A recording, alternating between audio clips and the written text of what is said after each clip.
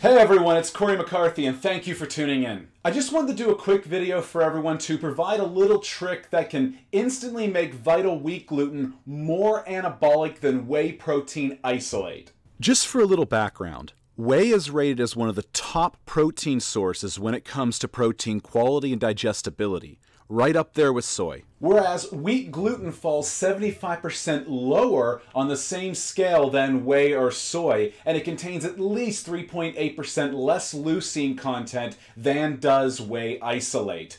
That's where this trick comes in. Since vegans cannot consume whey, and for the sake of protein variety, I thought this would make for some excellent content for my viewers. And wheat gluten is very popular among non-celiac vegans. It may also be useful for anyone who has purchased my new ebook, which you'll find linked below, who may be looking for ways to hit their protein targets as discussed in the detailed nutrition section. I pulled this trick from a 2012 study which examined the role of leucine content from dietary protein in the regulation of muscle protein synthesis after a meal. I do want to note one thing. That study was not performed on humans, but rather rodents.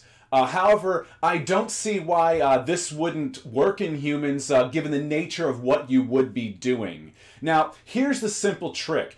Add free-form leucine to any meals containing wheat gluten, and increase muscle protein synthesis of that meal by over 1.6 times that of wheat gluten alone, even surpassing whey protein isolate, which sits at the top of the PDCAAS scale. So now you may be wondering, how much leucine do I actually need to take? Well, I couldn't actually ascertain how much free-form leucine the rats were fed precisely.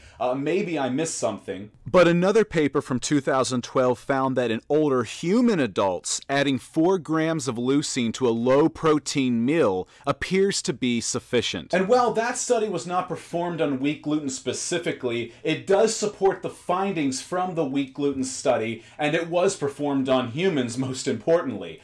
On that note, if you're American and looking for a place that sells bulk vegan leucine powder, check out the link in the description below. There, you can pick up 100 grams of leucine for only $7.49 US. And if you use my affiliate code VEGNUT5, you will get at least 5% off that price while also supporting me, as I use True Nutrition myself. Just a word of warning though. Leucine is rather bitter tasting, so you may wish to chase it back with some fruit juice. Citrus juice tends to work best, I find. It is also hydrophobic, so it may take about 5 minutes to dissolve into water. Anyhow, let me know what you think in the comments below. I hope this video has been useful to you all.